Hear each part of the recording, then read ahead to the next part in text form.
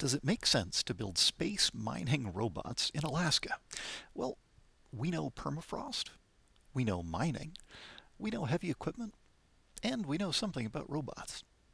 We built this physical prototype, lets us tune and optimize the operations and the design in an integrated manner, which lets us do complex multi-link operations similar to how you use heavy equipment.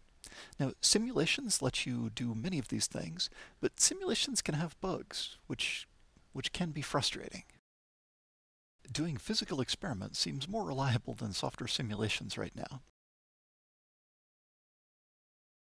In particular, we're really proud of our robot's coupler architecture. This is similar to the 2-pin coupler used on excavators, and it seems to work reliably.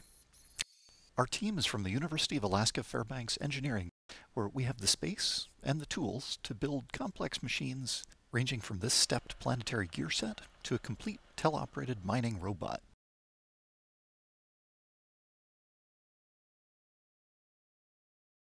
Shown here in a national robotic mining competition test pit.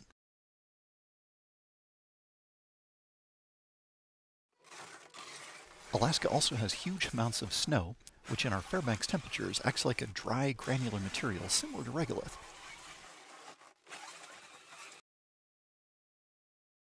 I feel like Alaska is sort of a scale model for space. The bottom line? It does make sense for us to work on space mining robots here in Alaska. Thanks for watching.